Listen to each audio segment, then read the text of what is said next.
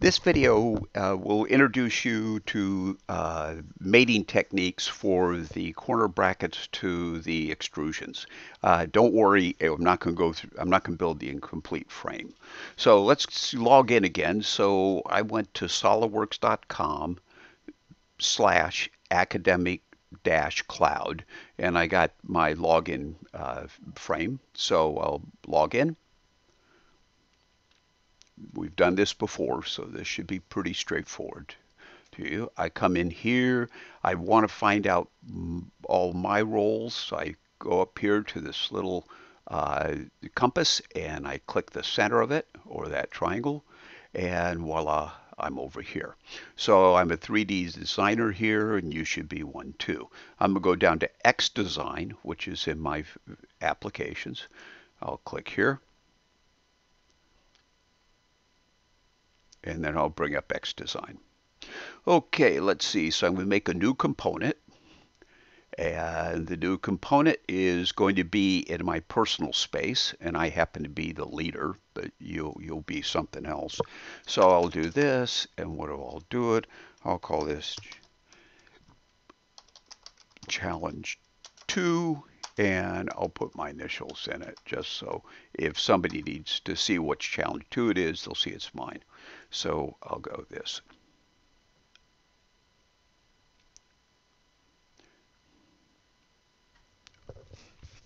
We wait for it to load, and remember, I like to click the X up here so I can get as much working space as possible.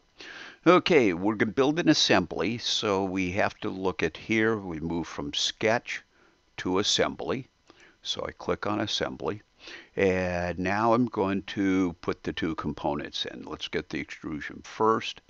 I go over to this big list that is contributed by all kinds of people, but I don't want this big list, so I go up to my 6W tags, click here, I run down here, and I'm just going to pick up the part that's my part, and that's Charles Williams, and that has a lot of stuff in it, but the most important thing it has the library that I'd like you to use. So I run down here and I look for extrusions, and I find, let's see, I have a 120 millimeter one, 120 millimeter one, and a 225 millimeter one. I'm going to pick up this one, and so I'm going to insert it. Now remember, that is inserted and it's anchored.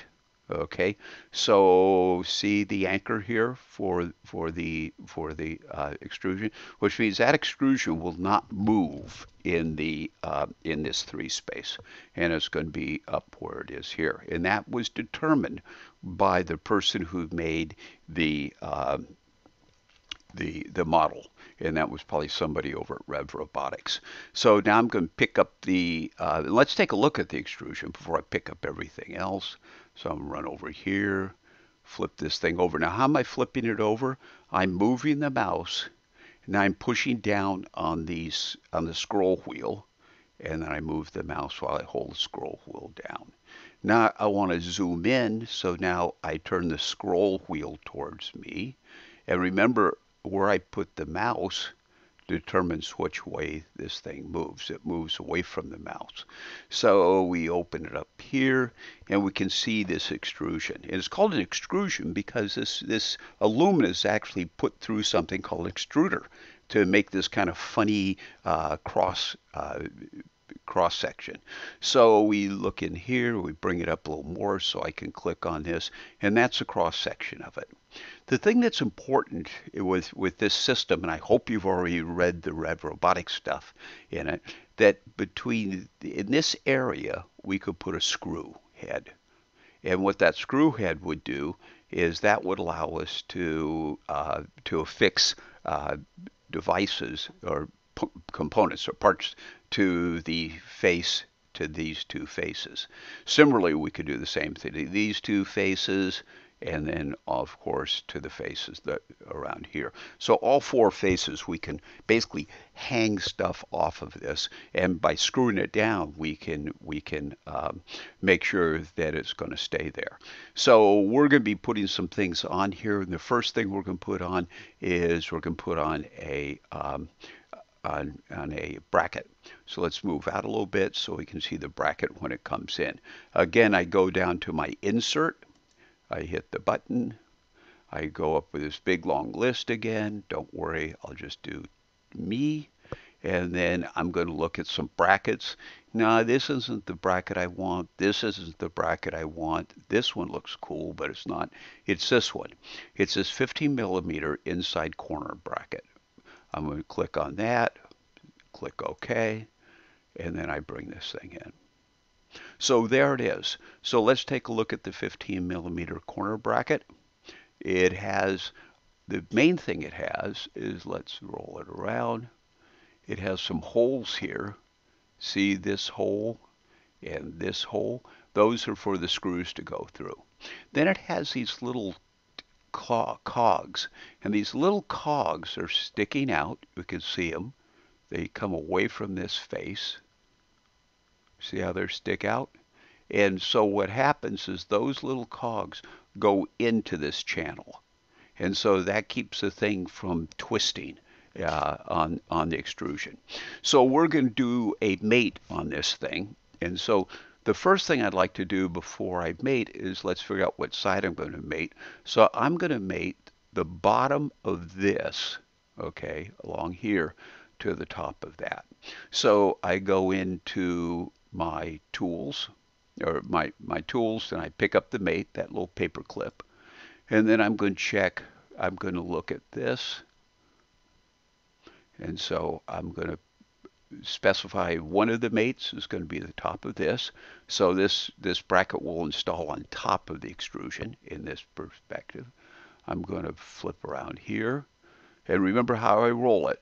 I'm holding down the wheel, scroll wheel, and I'm moving this. In order to move it to me closer so I can actually select this, I'm going to go like this. And then I'm going to say that this face is going to be the face I'm going to mate with.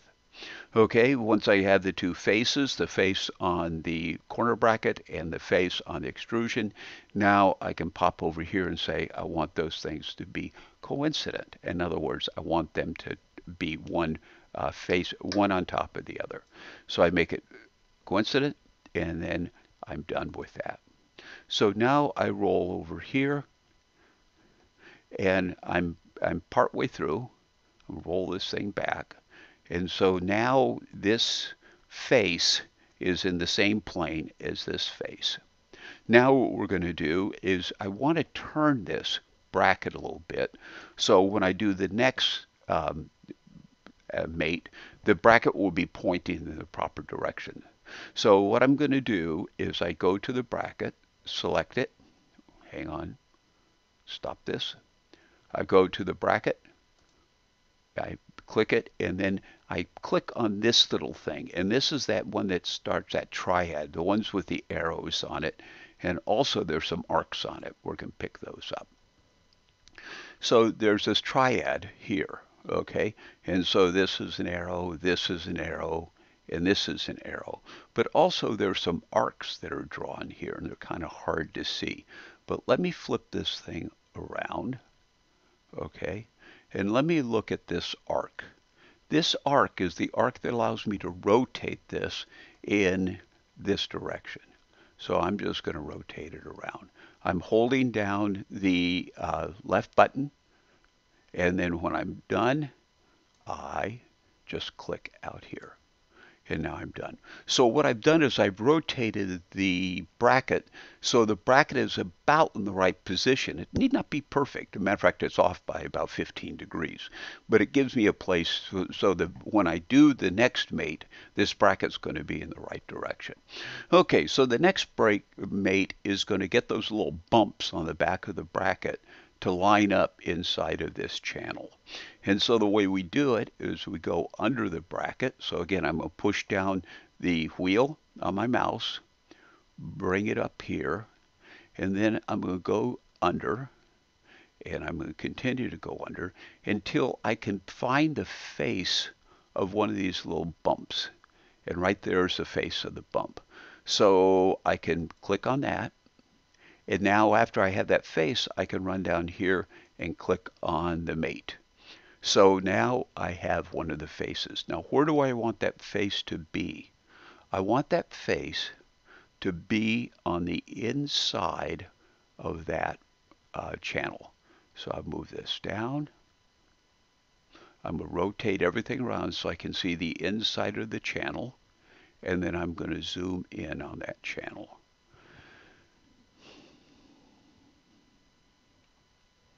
I have to get big. Remember how I'm zooming? I'm turning the mouse wheel towards me. Now we'll see the inside of the channel is this area. Okay, and so what I find is up here, let me take that away. Do you see these two lines? I have a line here and I have an edge here, these two edges. What I do is I just pick the top edge to be the mate for the little bump on the bracket. So I do this. So I'm mating a face to an edge, and I want to mate those. See this face to the edge, and then I want to mate those coincident. And so I put it coincident. Okay, so now we are finished with that mate, but I still don't see the bracket. So I run down here, and here's the bracket. So if I were to take this bracket and move it,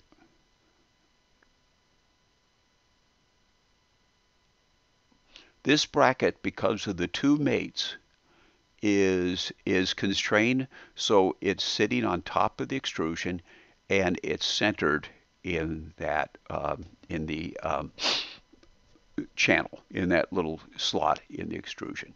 So now I pretty much have it fixed, except I have one problem, that bracket can move along the channel, as you just saw. So for example, if I were to move it here, it moves back and forth on the channel.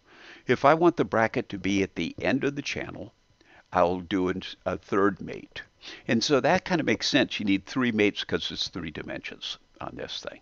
So I'm going to go down and pop down a third mate, and I'll come up here, and I want it at the end so that this face is in the same plane as that face. And so I select those two faces, and then I go up to coincident, and then apply it. And so now I have it sitting right there. Hang on, let me bring it back. Okay. So I have it there. Now sometimes we don't want it to be at the end of this extrusion, or the bracket at the end of the extrusion. So how do we fix that? We pick up the last mate we put in, which is this one, and see how when we select coincident 3, it pops up there as it tells me what that is. And I'm going to just hit the delete key on my keyboard, and there it is.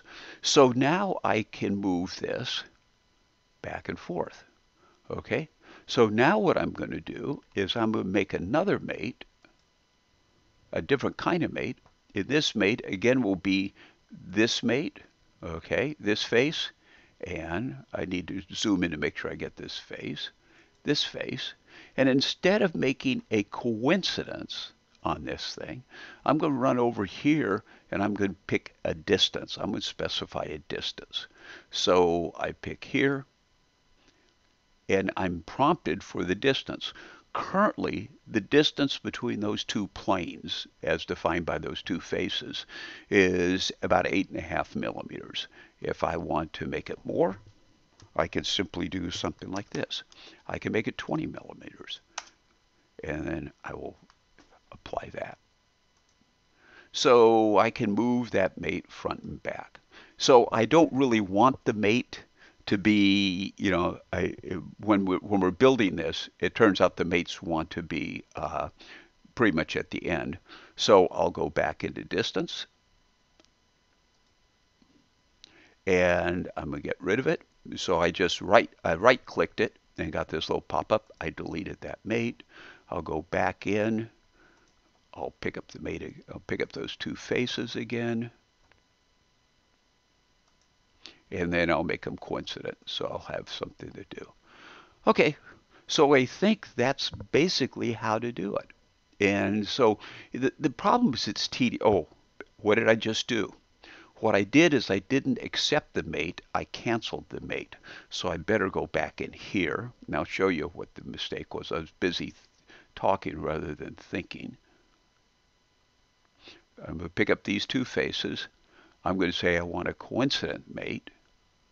Okay, and that looks good. And I press the X to cancel rather than the check. So check. Now I have it. Now, what I was saying, you need to mate four of these corner brackets into these extrusions, and we'll find it's just tedious. Then you'll find out you'll make lots of mistakes, and you'll just have to keep on doing it again and again.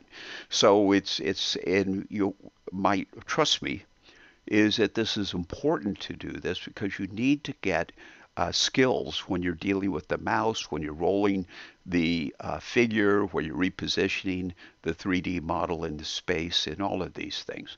So stay with it and take it slow, and you'll be able to do this. You'll have so basically you have four extrusions. You have four of these corner brackets, and of course, and what you have is you have a total of 8 faces to extrude. Why is this important? Because we're going to use this as a base for some of the other projects we're going to do in the future. So make sure you save it. So I'm going to run over here, and remember I pick up this little save, and I'm going to save it, and now I'm saving that component, and guess what? I think I'm good and ready to go. So thanks for paying attention. I hope it makes sense to you, and the main thing to do is to play with it. Do this mate that I just did, the one corner bracket and one extrusion.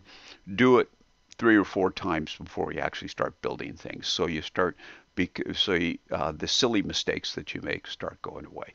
Okay, with that, have fun.